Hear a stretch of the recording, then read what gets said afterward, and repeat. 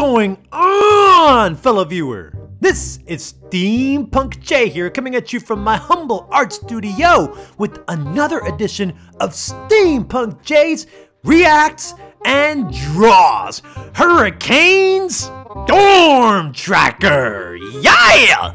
How is everyone doing? I hope y'all doing okay.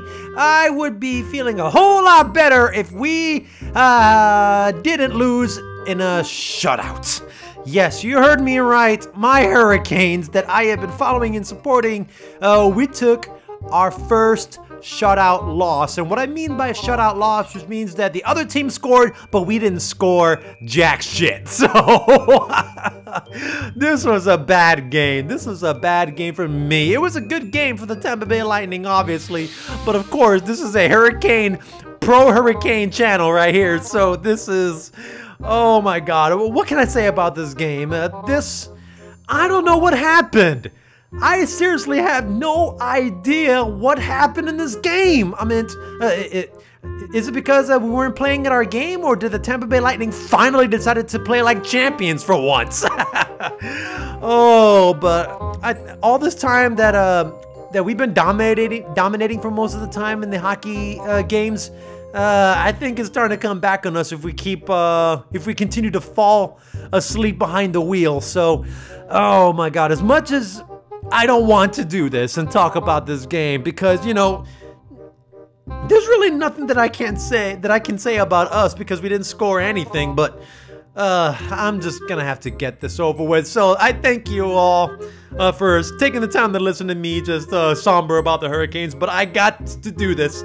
I need to do this. I told myself in this challenge, every game that they play, win, lose, or tie, I'm gonna have to cover. So, and at the same time, you get to see a speed drawing video in the background of the video. So here we go. So this game, I thought for game number 18 that we were going to continue playing on our home turf, but now we're finally on the road playing hockey. So this game took us to the great city of Tampa Bay, Florida, where the Lightning play. And for this game, we put our goalie, number 39, the rookie, Alex Nedeljkovic. Man, I'm still pronouncing their names. In the goal, and he was going up against their goalie, I believe is number 88, Andre Vasilevsky. Yeah, Vasilevsky. I am still learning how to pronounce their names, so if there's other people out there that know how to pronounce these hockey players' names much more fluently, please don't get upset. I'm not trying to do this on purpose. I am just that ignorant and clueless when it comes to how I pronounce these names. So first period, obviously. What can I say about first period? The Tampa Bay Lightning were pretty much dominating us in shooting. What I mean by that is that they were shooting more times than we ever did. And it started getting a little bit ridiculous when you realize that the team that you're playing against are out shooting you 2-1. I mean, I think I looked up on the shootout scoreboard, shots on goal, and I was looking up there thinking, why are they at 28 shots when we only had 10? So something is wrong when you have the other team that are just out shooting you or continuing to bring the puck over to your end and continue to harass you guys. I'm just telling you guys, you need to stay away. You need to keep the Lightning away from your zone, because you're just going to tire out the goalie. You're going to tire out our rookie in this game. And not even just like a few minutes in, the Lightning just took control of the game by scoring the first goal. The Tampa Bay Lightning player that scored the goal was number 79, Coltman. So I'm gonna have to just suck it up and say, good shot, good shot. Let's just go on with our lives, you know. It was a wraparound shot, which was pretty unique in the game of hockey. Like he decided to deke the goalie upon his approach and then swing around to the back of the net, and he did some sort of like a backhand shot, and Coltman, number 79, he took a backhand shot and just shot the puck into the open net, and it was just crazy how they did that, you know. And then as the game continues, we still haven't been able to solve the problem of keeping the puck away from our zone, and lo and behold, they scored again. This time by the Tampa Bay Lightning, number 28, Blake Coleman. He scored a one-timer goal, and I keep telling the guys, one thing that you need to look out for in the game of hockey is watch out for the setup.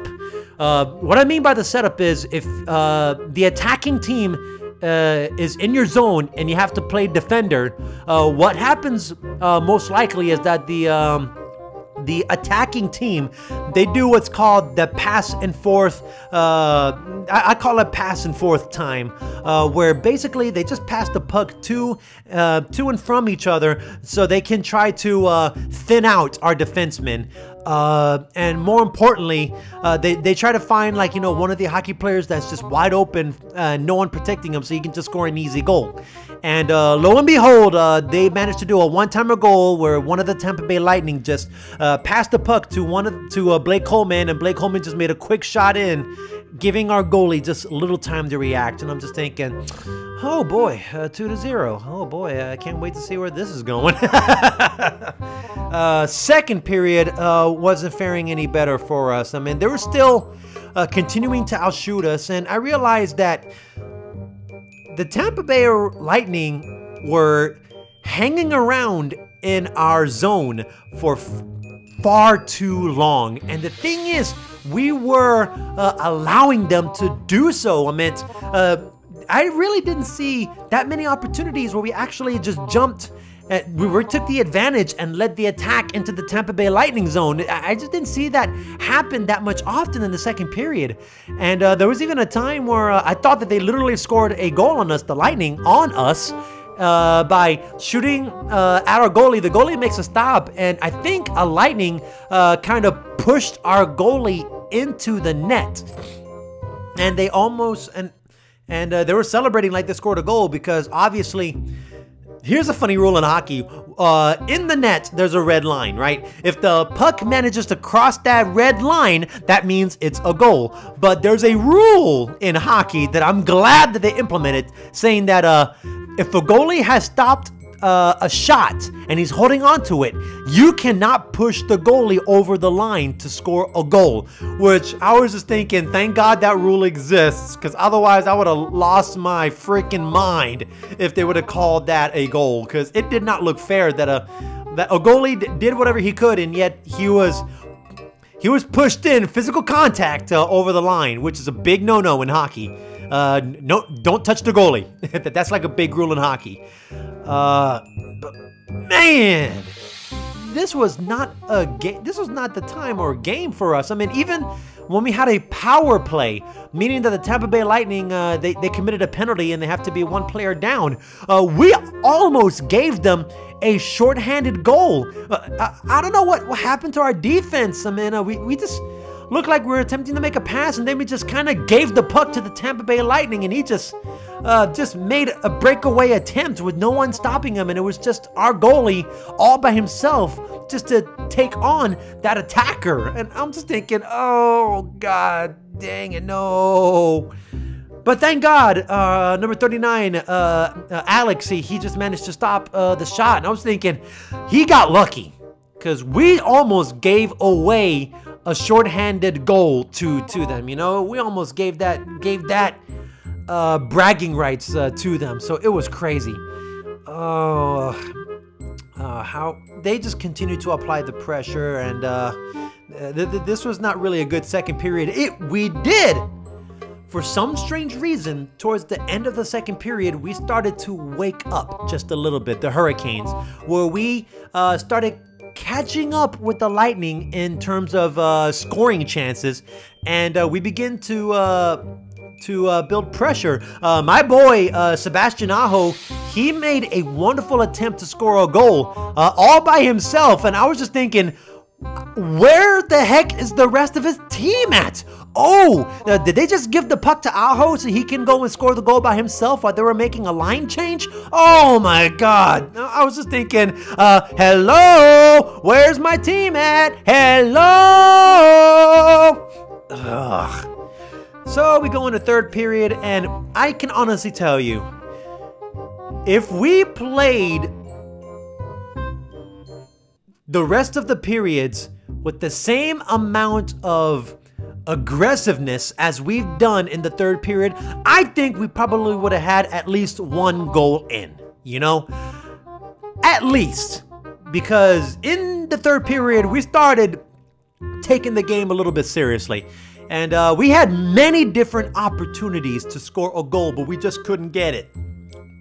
And there was a time where I was looking up at the shots on goal point charts, and I remember seeing the charts that the Tampa Bay Lightning, they had 25 shots on goal, and we had 20. I'm like, okay, we're catching up to them. We're starting to put the pressure on them. I mean, still, the Lightning, they continue to get a little creative with us. They almost had a chance to score on us when they did like a one-timer goal with two people. Like, we had one guy pass the puck to this one dude, and I thought this one Lightning player was about to shoot the puck in front of our goalie, but instead, he just lets that puck slide right past him into the hands of a third Lightning on the other side. So we just saw that puck glide in like this very long deke shot, and when he took the shot, our goalie managed to stop it. I'm thinking, if you would have let that shot in, not only did you manage to let that guy deke you out, but you also managed to let that third guy in just creep up behind the rest and just humiliate you with that goal. But I'm glad it didn't. So I'm thinking, okay, we're down 2-0. The pressure's building up. And then this scary nightmare crept into my head. Wait a minute. We're down. We're behind in this game, right? We're losing this game, right? You know what this means? Oh, no. You know what I'm talking about. Whenever a team is down, is losing, they need to do the empty net protocol. And somebody who invented that protocol needs to be in prison for the rest of his life, because we attempted that empty net protocol in which we take away the goalie from our net so that we can get an extra player out there on the team to give us an extra fighting power, but we leave our goal wide open for anyone to score. And we paid the ultimate price. And the way I see it, it looks like we have just given up that last few minutes, because our defenseman, I mean, God bless our soul, we had at least one defenseman try to stop like a 2-on-1 rush, but there's no way that he's gonna stop a 2-on-1 rush, because all that guy had to do was just pass the puck to the guy that's open. He's gonna be wide open. And yeah, the Lightning, they scored an empty net goal on us, and it looked like we just let them have that one, because we just gave up. So we paid the price. Number 19 for the Tampa Bay Lightning scored a goal on us, and we lost in a shutout game. Oh my God.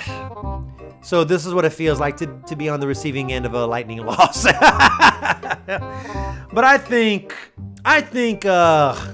it was hubris, I guess, because for 2 games since we started the season, we utterly destroyed the Tampa Bay Lightning. And now we played them again twice, and they go and even the score on us. So yeah, this was not a good way for me to. This was not a good way for the Carolina Hurricanes to play. This was. They played hard, but they weren't playing at the intensity that they used to, you know. So this is the game that I can honestly say that we just fell asleep behind the wheel, and we paid the price. So good job to the Tampa Bay Lightning. And I know a fellow artist out there named Kaz is listening to this, and he is probably celebrating his butt off that his team, the Tampa Bay Lightning, just won again, and now we're tied. So I can think of a few Discord comments coming my way that are not going to be too pleasant. So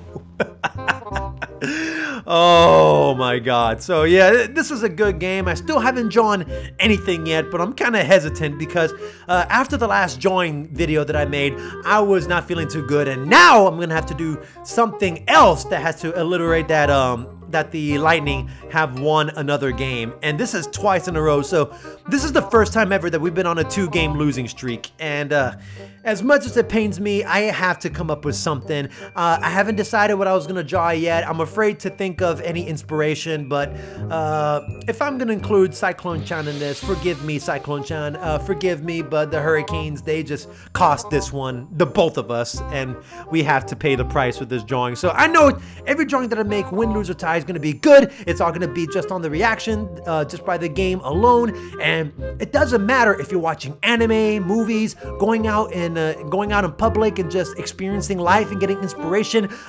You've got to find inspiration in everything that you do, and I definitely get my inspiration box going full throttle when I'm watching my Hurricanes play. So this is a good game. Game number 18, 3-0 shutout loss between the Carolina Hurricanes and the Tampa Bay Lightning. So hope you enjoyed this video, and if you liked the drawing that I made, then don't forget to leave a like and comment down below. And also, if you want to see me do more reaction draw sessions, especially the Carolina Hurricanes storm tracker videos, then don't forget to subscribe for more awesome content and hit that notification bell to always stay notified. To all my fellow artists and art fans out there, this is Steampunk J.